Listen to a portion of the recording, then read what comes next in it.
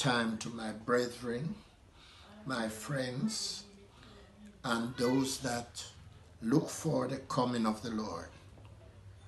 I want to share a little thought with you this morning from James 5, verses 7 and 8. James 5, verses 7 and 8. And I may go to Isaiah 26:20.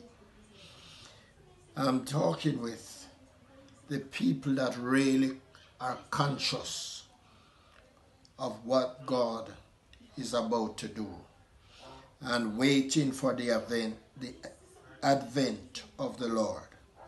The scripture said, "Be patient, therefore, brethren, unto the coming of the Lord. Behold, the husbandman waited for the precious fruit of the earth, and hath long patience for it, until he receive the early and latter rain. Be also patient. Establish your heart, for the coming of the Lord draweth nigh." Again, I am privileged to open my mouth to encourage you today about the coming of the Lord, about the advent that is about to take place, and to remind you, brethren, it takes patience, it takes endurance, and it takes a continual in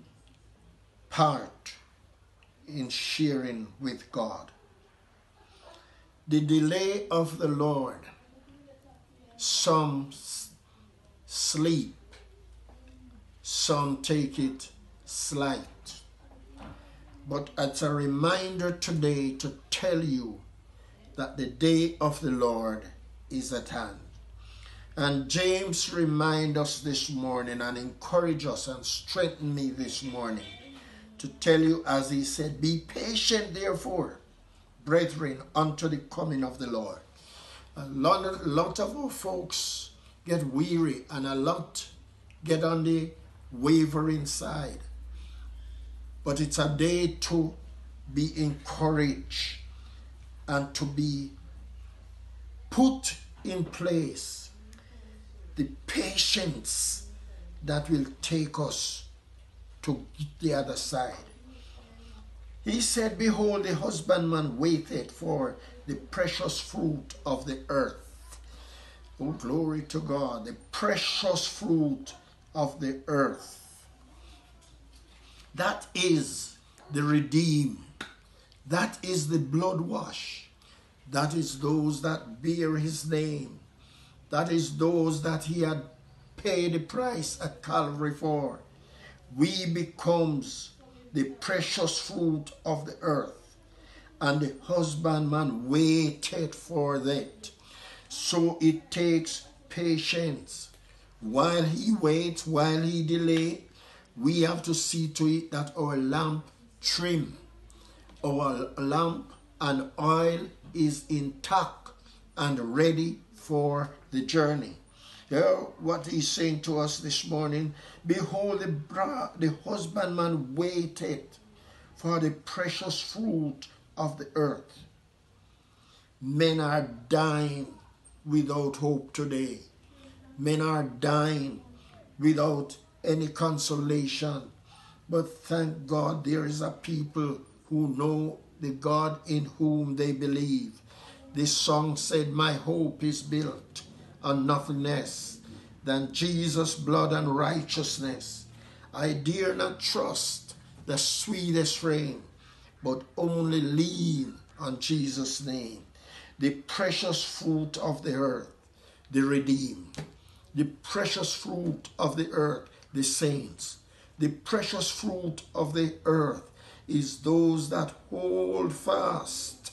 I heard Paul in 1 Corinthians 15:58, he said, be steadfast, be unmovable, brethren, always abounding in the work of the Lord. Do not give up. Do not lose hope. Do not be impatient, but be patient. For he is waiting for the fruit of the earth until he receive the early and latter rain. I say to you again, be steadfast. Hold to your patience. Verse 8 said, and be also patient. Establish your heart, for the coming of the Lord draweth nigh.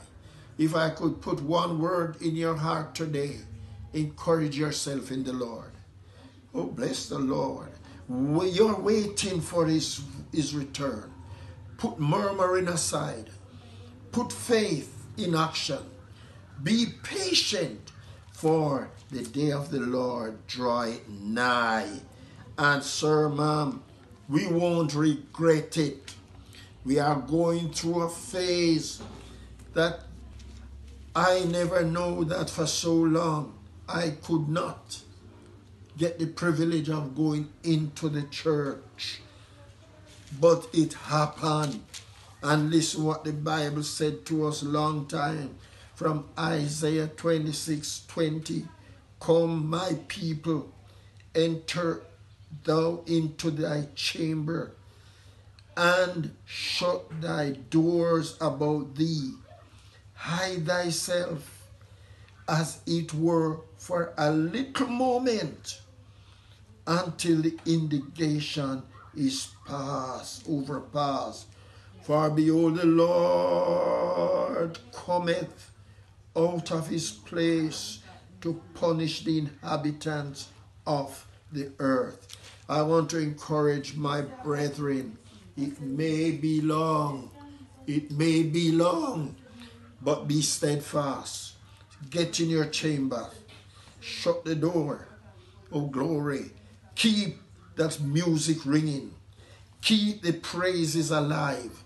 Keep the testimony going. God is still in control. And although the epidemic is going right across the globe, there is a deep settled peace in my soul. And the scripture said, the arm of the Lord is a strong tower. The righteous runneth in and are saved. I again ask you in the name of Jesus, get into your closet, your chamber, your private place. There's a secret place. There's a place where you can make contact with God. Oh Lord, you may not have the chance to go out today in the public, in the church, but you can still have that melody deep down in your heart. And again, I encourage you, as he waited, as we wait for his return, hold fast and never give up, for God will come in the blaze of his glory to take from this world, from this earth, his own. And the songman said, "O Lord Jesus, how long?"